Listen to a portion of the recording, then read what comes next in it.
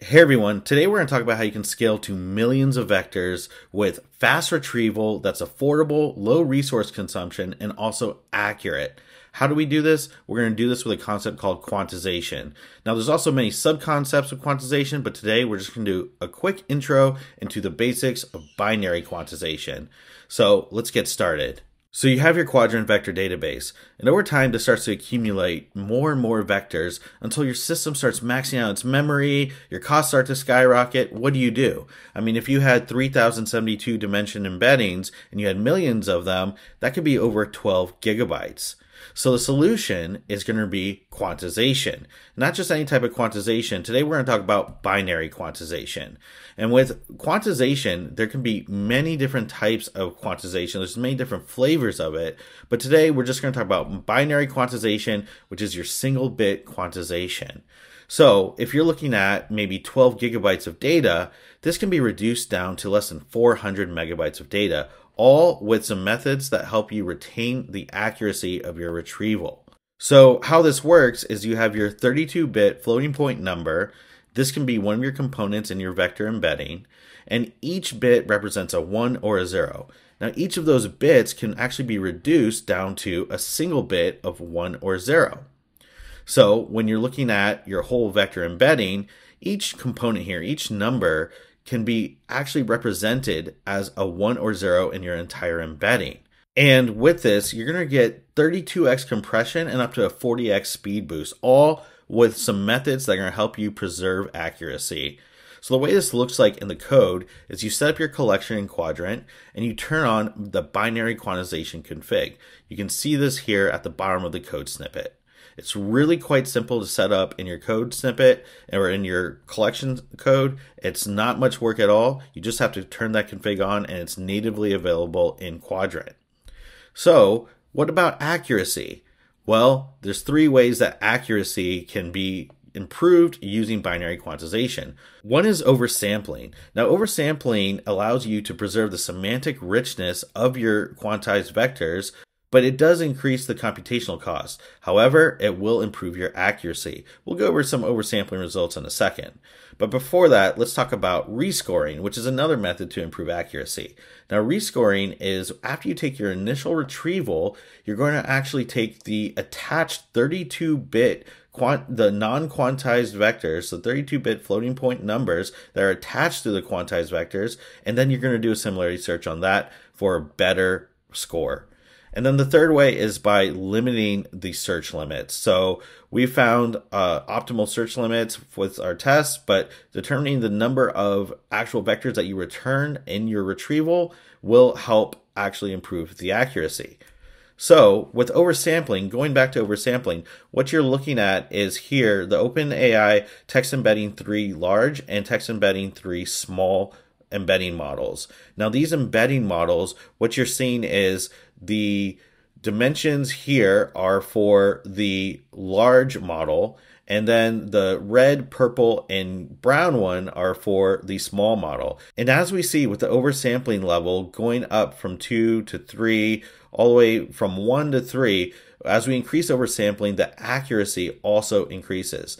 Now, in general, your vector embeddings that have larger dimensions are going to perform better just right out the gate, but will be improved with oversampling.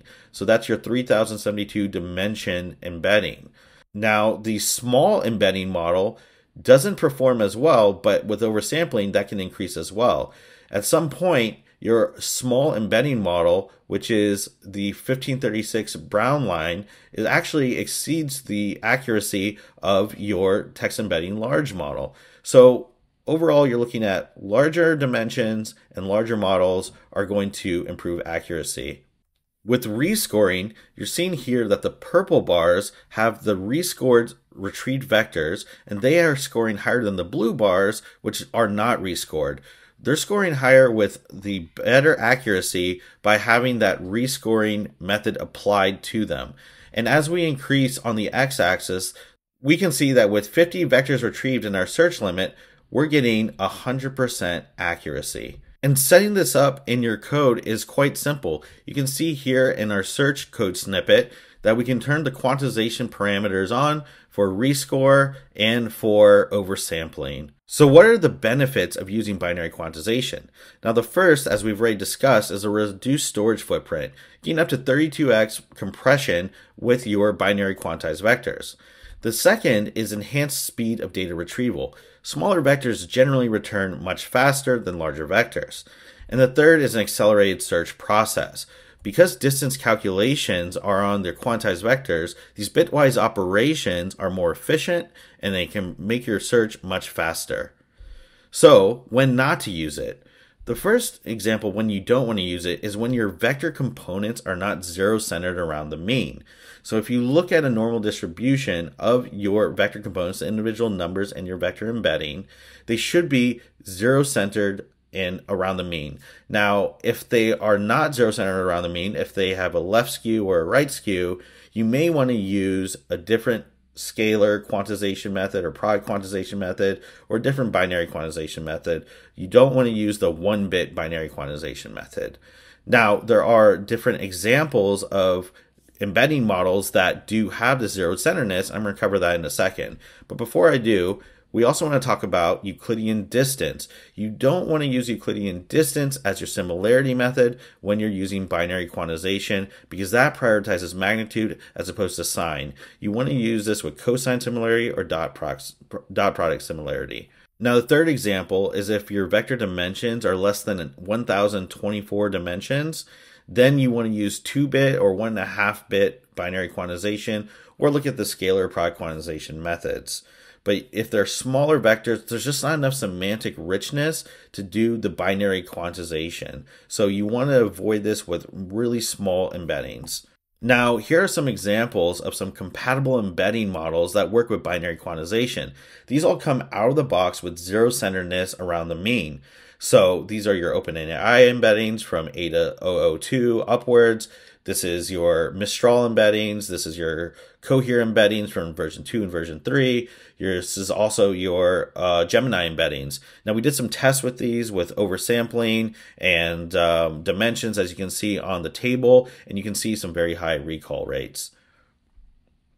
So the main takeaways here is that quantization can really improve your vector retrieval. There's many different flavors of quantization: product, scalar, binary, and even within binary you have 1-bit, 1.5-bit, and 2-bit binary quantization, but they can all improve your compression and your speed. That helps you reduce costs, and with the methods shown in this video, you can increase your accuracy. Now, to keep in mind, if you are going to use binary quantization, you might want to do an A/B test with binary quantized results to see if you're getting that zero-centeredness in your embeddings, and also if you're getting that results that you want in the recall and the accuracy that you need. So overall, it can be a great and powerful tool. We'll cover some advanced topics with quantization in some other videos, but that'll do it for today with just a quick intro. Hope you enjoyed it.